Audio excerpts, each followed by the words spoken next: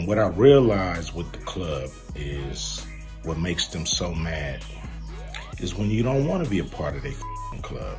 And Ice Cube really did leave that club. But why exactly? Rumors swirling around suggest that Diddy and Jay-Z are teaming up on potentially controversial ventures, sparking widespread online chatter. Adding to the speculation, reports claim that Ice Cube has voiced concerns, alleging involvement of Diddy, Jay-Z, and R. Kelly in troubling projects. I'm talking about the club of gatekeepers that we all got to deal with. You know who they are.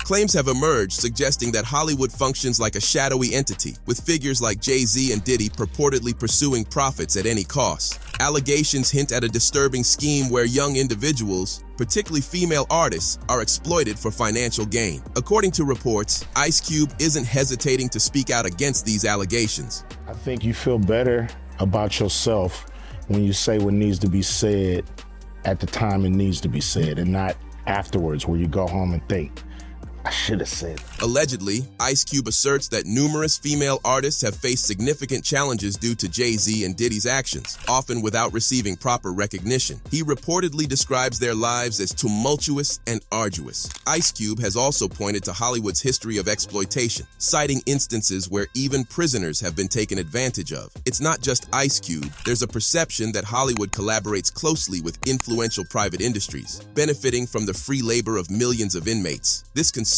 extends to the vulnerability of young children, innocent teenagers, and especially female artists who may be susceptible to exploitative practices within the entertainment industry. He has consistently made alarming accusations, claiming that Hollywood functions like a mafia, profiting from subjecting individuals to various challenges. Strangely enough, there appears to be ample evidence supporting this unsettling notion, whether it's CEOs of Hollywood studios or owners of record labels. Those in positions of power in the industry allegedly have an interest in boosting the prison population. According to these claims, the underlying motive is as simple and sinister as one might expect. And they definitely know who they are.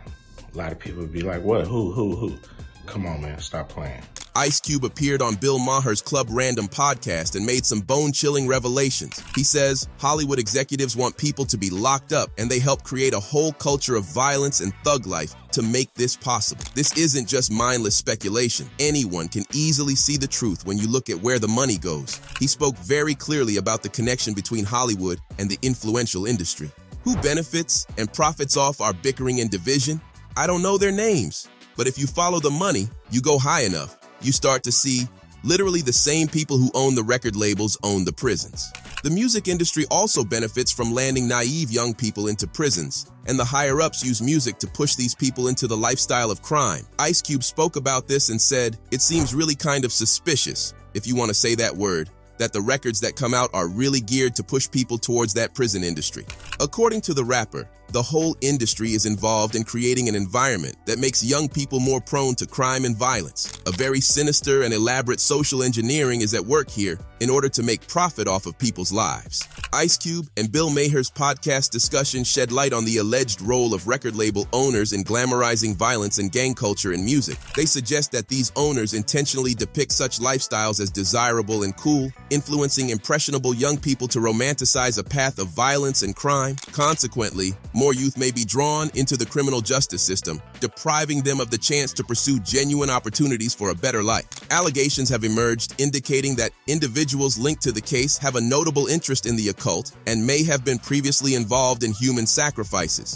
Recent revelations have brought attention to several suspicious aspects of the case, suggesting the possibility of foul play. What distinguishes this moment is the blunt and explicit nature of these accusations. An increasing number of supporters are advocating for the reopening of the investigation, displaying unwavering commitment to securing justice for Aaliyah. It ain't no name I won't name.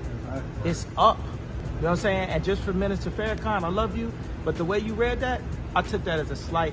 You know what I'm saying? Bold statements, such as those made by Kanye West, assert that not only his mother, but numerous others have allegedly fallen victim to a mysterious and cruel organization involved in disturbing human sacrifices. Despite the gravity of these accusations, many seem hesitant to directly confront or challenge this elusive force. Kanye, known for his outspoken nature, fearlessly continues to voice his opinions, whether they involve controversial ideas or what he perceives as hidden truths. His steadfast determination to express his views has once again thrust these contentious claims into the spotlight, sparking intense debates and concerns. These recent statements have left many puzzled, yet for those willing to delve deeper, a perplexing narrative begins to emerge. Celebrities, though not explicitly stating it, have dropped hints that numerous figures in the entertainment industry might be caught in a sinister web involving human sacrifices. Kanye West, in particular, asserts that he remains uncontrolled by Hollywood power players because he is not engaged in such activities.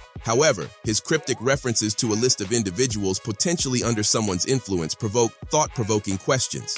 Kanye appears to allude to the secretive Illuminati organization, suggesting that some of its members may be linked to nefarious deeds. They can't control me. They can control Shaq and Charles Barkley. They can control LeBron James. They can control Beyonce and Jay-Z. Ain't no name I won't say. It's up. Jaguar Wright's perspective on Aaliyah's tragic passing adds a compelling dimension to the ongoing discussion.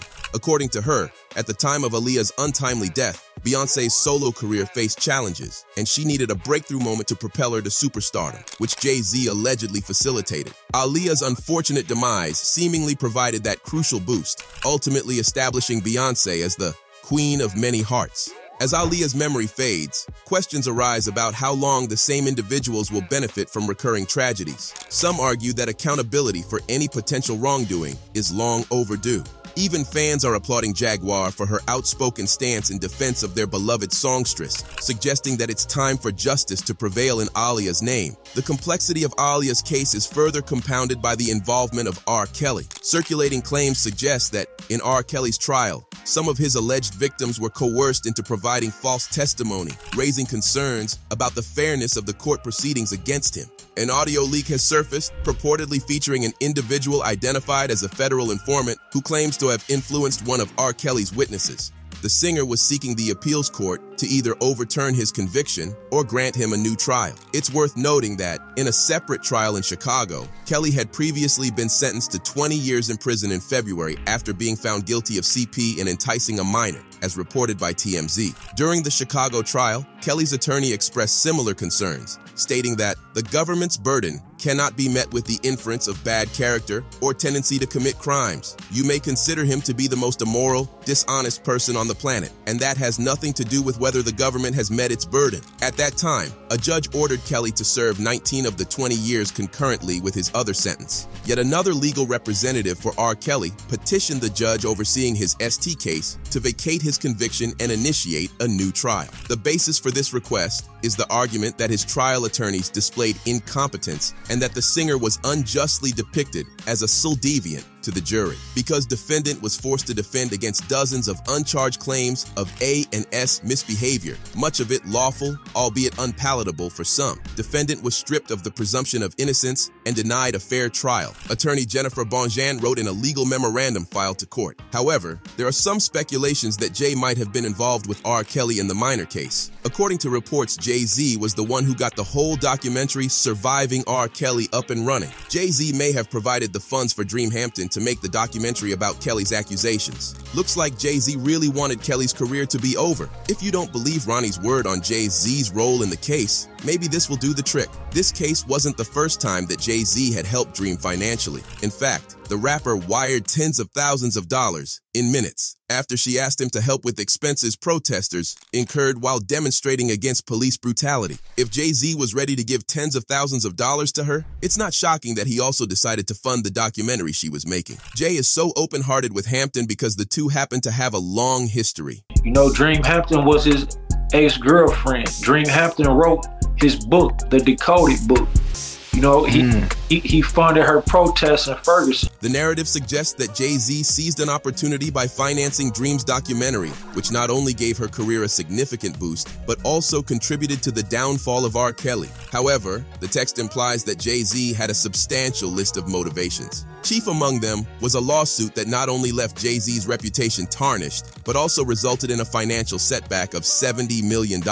It was a little deeper than the best of both worlds situation. You know, R. Kelly sued him for like $70 million after that. The narrative suggests that R. Kelly had disrupted Jay-Z's tour, won a lawsuit against him, and cost him millions of dollars. However, Jay-Z was also aware that if Kelly emerged unscathed from the trial, he might eventually speak out. After all, Jay-Z had his own secrets to protect. Damon Dash, singer Aaliyah's boyfriend at the time of her death, revealed that Jay-Z had also pursued Aaliyah, even when she was a minor. Damon stated, "I did not know Jay was trying to holler at her, but then it just happened like that. He was trying, I was trying, everybody was trying, he was going hard." Damon further indicated that Aaliyah may have ended things with Jay-Z or kept him in the friend zone. This could have contributed to Jay-Z's animosity towards R. Kelly, especially after Kelly married Aaliyah, whom Jay-Z also had feelings for. According to Damon, Jay-Z became noticeably resentful when he discovered Damon's pursuit of Aaliyah. Damon clarified that although rumors suggested otherwise, he and Aaliyah were both actively courting each other. Their efforts culminated in them spending time together in the same house on the 4th of July.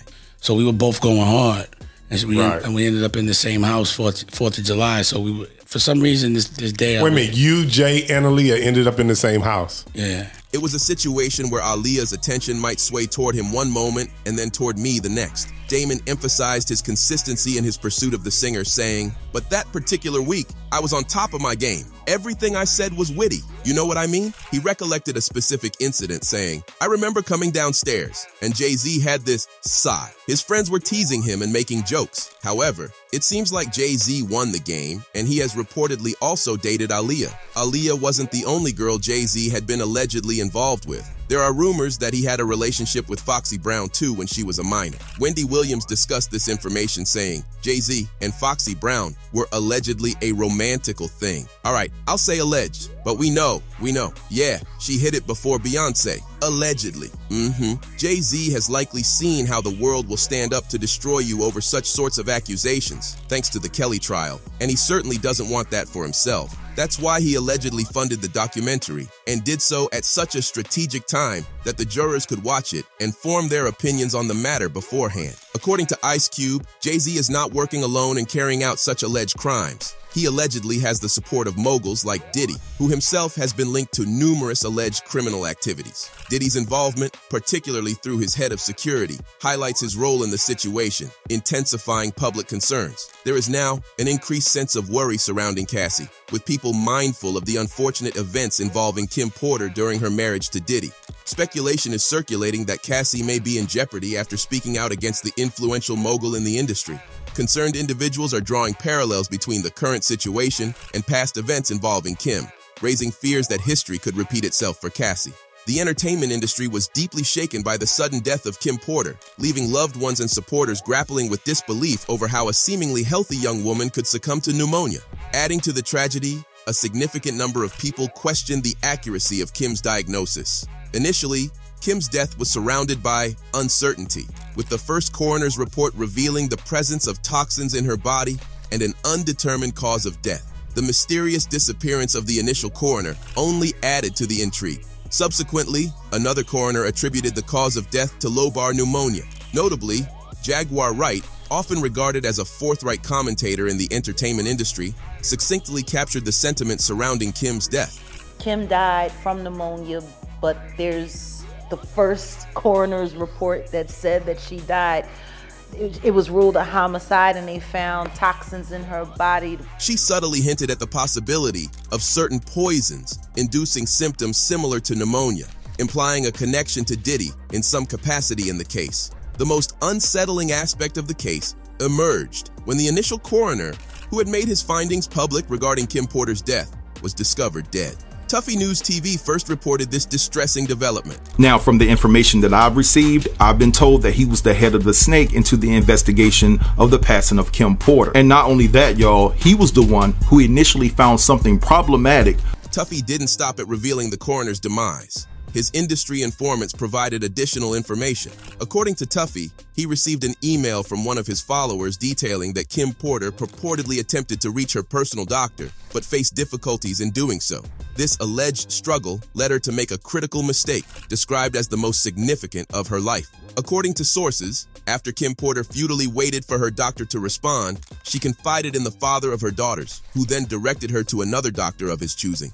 Unfortunately, despite these efforts, they were unable to save her. Surprisingly, it's suggested that Kim had a premonition of the unfolding events. Allegedly, she sent a group text to her close friend saying, "He got me."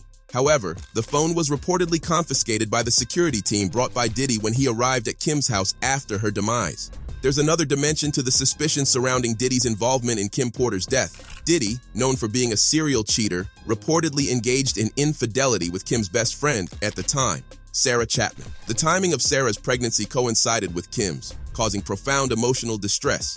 This trauma visibly impacted Kim's health, and of course, Diddy just had to rub it in with the expensive gifts he got Sarah Chapman. Compounding his challenges, Diddy has encountered a recent setback in his personal life concerning his relationship with Young Miami. A close friend of Young Miami explained, "With everything going on, Young Miami is choosing to step back for now. The future is uncertain, but for the time being, both of them have decided that it's best to take a break."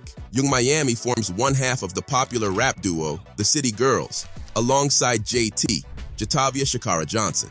Hailing from Miami, Florida, the duo rose to prominence after an uncredited guest appearance on Drake's hit single In My Feelings in 2018. The City Girls signed with Quality Control Music in 2017 and made their debut with the mixtape Period in 2018, followed by their first studio album, Girl Code, in the same year.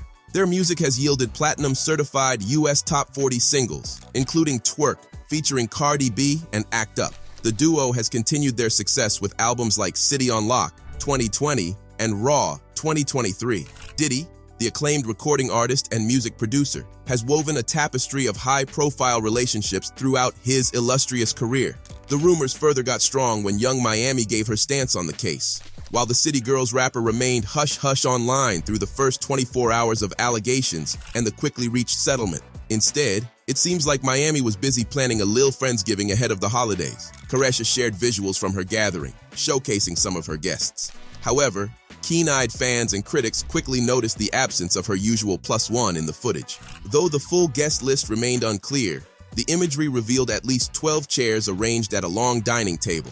Saucy Santana and Ari Fletcher were spotted on the rapper's Instagram story. The venue provided a glimpse of a private room separated by tall drapes, adorned with a golden neon Friendsgiving sign.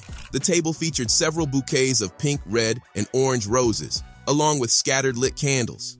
Young Miami infused her Jamaican taste into the event, offering a catered menu that included Island classics such as oxtail, curry goat and shrimp, rice and peas, mac and cheese, and kebab. After the Shade Room shared clips of Koresha's event, social media users flooded the comment section with over 11,000 remarks. Some noted misspellings in Young Miami's printed menu, while others focused on notable absences, particularly pointing out the non-attendance of Diddy and JT. However, some also raised concerns about his behavior with women in the industry. Diddy's relationships with other females in the industry were also tumultuous. In the early 90s, he was involved in an on and off romantic relationship with fashion designer Misa Hilton Brim. This period coincided with her role in styling the music group Jodeci. Their union resulted in the birth of their son, Justin Combs. Following this, Diddy entered into a relationship with Kim Porter in 1994, and their journey had its share of highs and lows until their separation in 2007. Together, they share 3 children, including the rapper known as King Combs. Diddy's romantic timeline also includes a relationship with Jennifer Lopez, which began in 1999 and lasted for 2 years before their eventual breakup in 2001. In 2003, Jennifer Lopez voiced concerns about Diddy's fidelity during an interview with Vibe magazine. Oh God, I mean, we went through some very traumatic events. This incredible stuff was happening in my career. And at the same time, he was going through the trial. It was a lot of stuff to... Diddy's romantic connections also extended to businesswoman Sarah Chapman, with whom he shares a daughter. Their relationship experienced periods of on and off dating. Additionally, Diddy was rumored to have had a fling with actress Cameron Diaz from 2008 to 2012. although she later married Benji Madden in 2015. His most recent lawsuit confirms the complexity of the situation. In a statement to The Times, Cassie revealed her readiness to break her silence after years in silence and darkness, expressing her determination to share her story and advocate for herself and other women who endure violence and abuse in their relationships. Contrastingly, a spokesperson for Combs, recognized by his multiple monikers such as Puff Daddy, P. Diddy, Diddy, and Love, vehemently refuted these accusations, denouncing them as offensive and outrageous. The representative further asserted that these allegations surfaced subsequent to Cassie's alleged demand of $30 million from the mogul.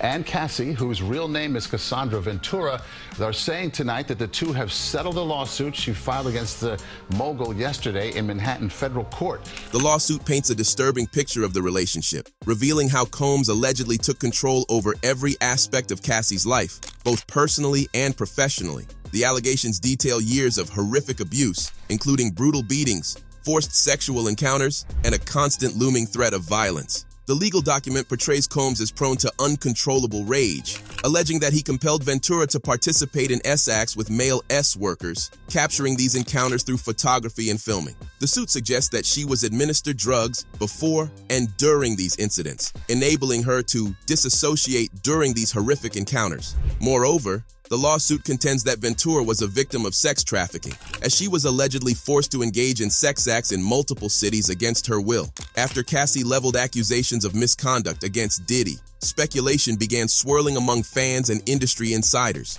There were whispers of other women potentially coming forward to testify if legal action was pursued. This situation drew parallels to well-known cases involving figures like R. Kelly, Bill Cosby, and Harvey Weinstein, where a cascade of testimonies played a crucial role in legal proceedings. The question arises, did Diddy's adept legal maneuver in resolving the issue with Cassie serve as a strategic move to sidestep a potential high-profile case, reminiscent of those involving R. Kelly, Harvey Weinstein, and others? Within the weighty lawsuit, it is alleged that Combs leveraged his influential connections to ensnare Cassie in a tumultuous and controlling relationship. However, people believe that Diddy's case is much more complicated because he was not only engaged with the women, but allegedly with the men also. Diddy likes to portray himself in the public as a dedicated father and family man, but his private activities show an entirely different picture of the music producer. However, the same goes with Jay-Z. But why are they actually doing such things? Only for fame and money? Only time will tell. If you enjoyed this video, click on the ones showing on your screen now to watch similar content.